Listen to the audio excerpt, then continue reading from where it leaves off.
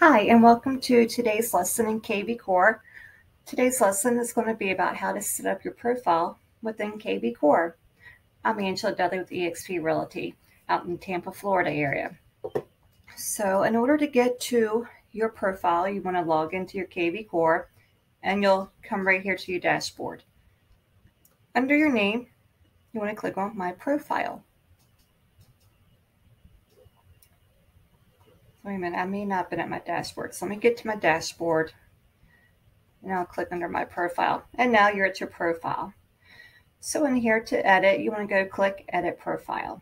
You want to put your name, your position, your license. Depending upon the state, you might be required to put in your NRD, SID, and your vendor ID. Here you want to put in your cell phone. Now normally you want this shown on your site. I have mine turned off for a reason, okay? And you'll see once I show you my website. My direct line, this is my smart number, but not the one that EXP gave me. This is the one that I purchased. I have gone over this in a prior video about these smart numbers and how they work. I want this to show on my site. This is where you put in your email addresses, your from name that will be shown in the email, your website. If you have a personal website, you can place that here. If you have a preferred lender, you can place them right here and their licenses.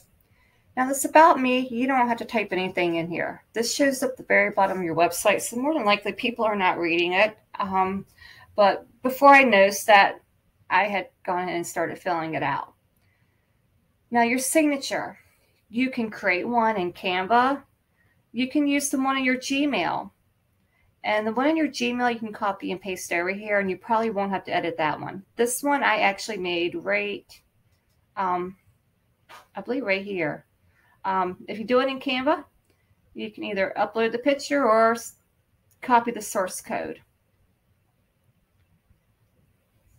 And boom, place right in here. Now I have this turned off where it says include signature on all outgoing email.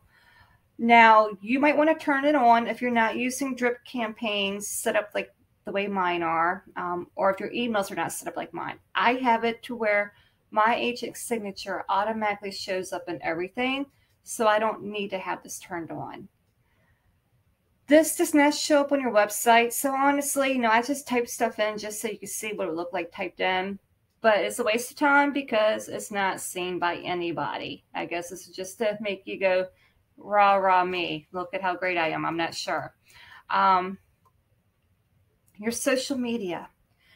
So on your social media handles, you want to type in what comes at the very end of the very last slash. So, like up here on Facebook, right after this last slash, I'm going to copy this and then paste it right into here, okay? And you want to place it all in there. Now, on my Instagram account, I actually typed everything out because I just want to make sure it worked both ways. Put in your license number. Here, you put in your position. And just to put anything here in, you just click on whatever you want. Okay? So there's all sorts of things that you can click on. I don't know if you can add your own in here. Probably not. And then whatever languages you speak. Then you want to click Save. Now, this daily call task creation. I have gone over this in another video, but while we're here, I want to show you this. You want to click Edit. I have mine turned off. I don't want KB Core scheduling my phone calls for me. I like to schedule that myself. If not, they will schedule you to call people, and it's people that probably does not make sense to even call. There's just no rhyme or reason. It just clogs up your pipeline. So I would turn it off, and then I will show you in a later video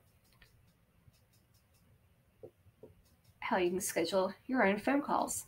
So now you want to go to your website. You want to type it in, okay? So here, there's a picture right up at the top. We have my social media handles. Now, I have customized my website, and I'll show you in another video how you do this as well. So I'm going to click here. There's my Facebook coming up. Okay. Here is my Twitter and LinkedIn.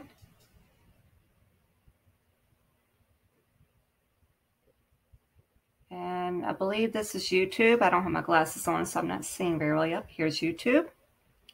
And the Instagram. So as you can see, even if you type the whole thing in, it still works. Okay. So again, I have customized. I'm just going to look to, oh, no, I don't want to show you that right now. Let's just go back. If you have your cell phone showing up, it will show up here at the top. But because I'm using my smart number when I customize, I had to put it in up here. Because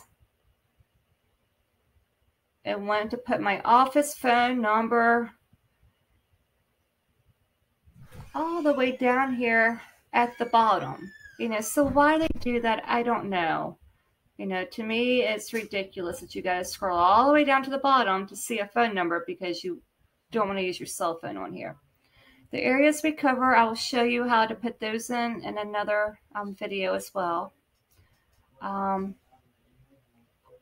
blogs will show up. This is your about section. That's why I said it really doesn't matter if you put this in because it's down at the very bottom. Now, your website's going to look a little bit different when you first go in just because it's not customized. But again, I will show you different things that you can do in here. So take care, and I will see you in the next video.